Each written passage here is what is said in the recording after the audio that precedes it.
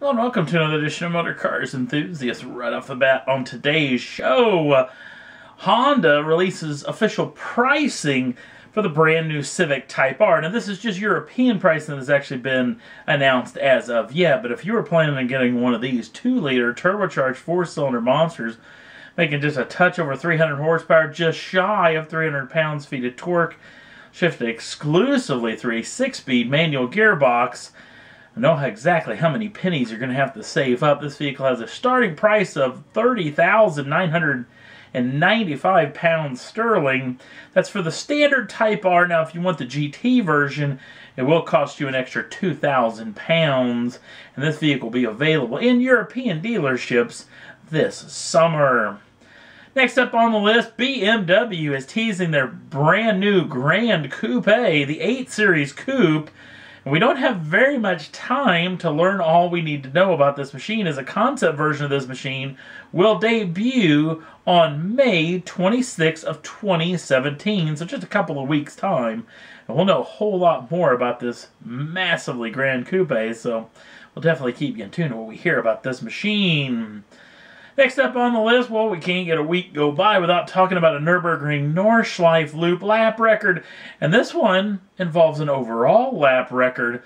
The folks over at NIO took their EP9 all-electric supercar over to the Nordschleife loop about a year ago and ran just a touch over 7 minutes. In fact, 7 minutes and 5 seconds and some change, which put it down there in some real rarefied air. Now, NIO claimed that they had got this vehicle a little bit on the soft side setup-wise because they were concerned about a couple of odds and ends about the machine, but they turned it up, and this vehicle laid down a lap big time, 6 seconds quicker than the fastest car around the Nordschleife loop, that being the Lamborghini Huracan Performante. This vehicle did a 6-minute, 45.9 second lap, which is a pretty massive deal. Now, there's always that argument that this is the fastest production car on the planet, but technically NIO has only built 6 of these things, and they're only going to build about 4 more of them, at least for this particular cycle go round. So you can make all the arguments you want that it may not be a production car, but how many vehicles do you have to build to actually make it a production car is always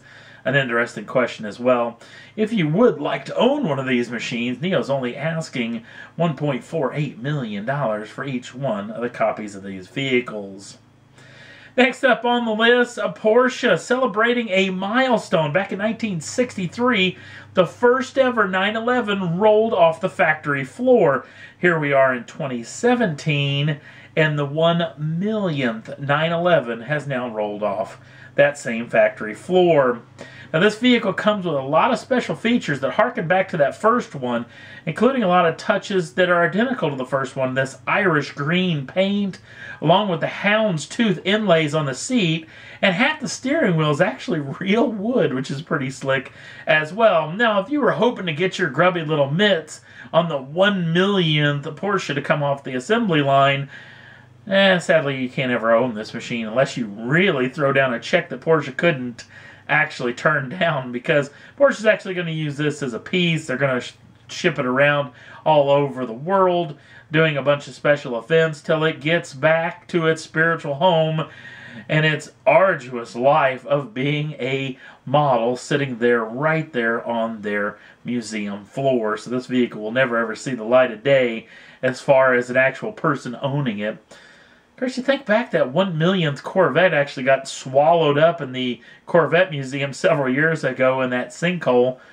So maybe it wouldn't be a bad idea if this went into actual customers' hands. But I think Porsche's doing the right thing. You need to keep this thing for posterity. The 1 millionth 911. Man, no wonder you see 911s all over the place. Next up on the list, let's talk about Antonio Banderas. Yeah, I know you're probably thinking, what? Wait, what? What? Well, we got an Italian supercar biopic film in the works, and it's going to involve Mr. Banderas. Antonio Banderas has been tabbed to play Ferruccio Lamborghini in a Lamborghini biopic. They've actually already tabbed Alec Baldwin to play his arch rival in the film, Enzo Ferrari. Now, the Enzo Ferrari biopic has been talked about over the past couple of years. In fact, a couple of actors have actually been tabbed to be that particular guy, one of them being Robert De Niro. But for whatever reason, those films actually never got off the ground and never went into actual production, at least as of yet. Apparently, this particular film is very close because they're already talking about filming this in Italy in the summer of 2017 with a possibility of this film, and this is just me talking, of having a 2018 release date. But we'll have to wait and see on that front. So I think this could be a great film. Get to see the old tractor builder turned supercar builder. Will be a pretty doggone interesting film, especially because there's already been three Enzo Ferrari biopics, but I don't know if there's ever been one on Faurizio Lamborghini. And last up on the list, yes, we're going to talk a little bit more about Top Gear, the Top Gear USA version, or Top Gear America. That's going to be debuting on BBC America this summer, is going to be filming this week, that being May 15th, 16th, and 17th.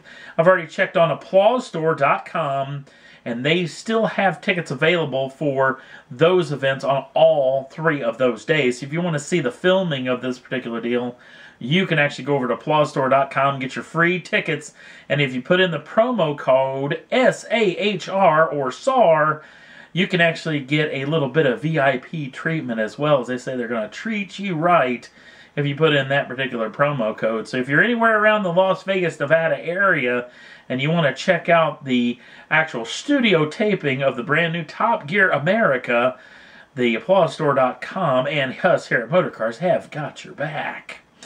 And that's all there was that I thought was worth talking about for this edition of Motorcars Enthusiasts. Don't forget to like us over on the Facebook page. The link's down in the show notes. Also, if you'd like to subscribe to the channel, you can do so at any time and get the first dibs on the brand new shows as soon as they come out. Thanks for watching. We'll see you again real soon.